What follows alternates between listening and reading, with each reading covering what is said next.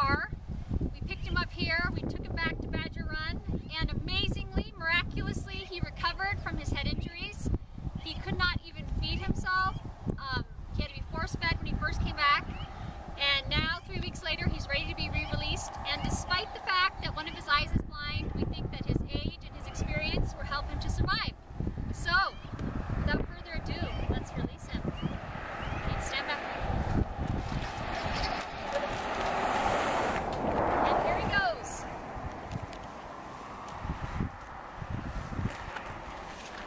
And he's out.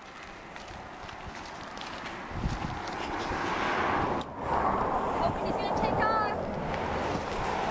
And he goes, and don't get hit by another car.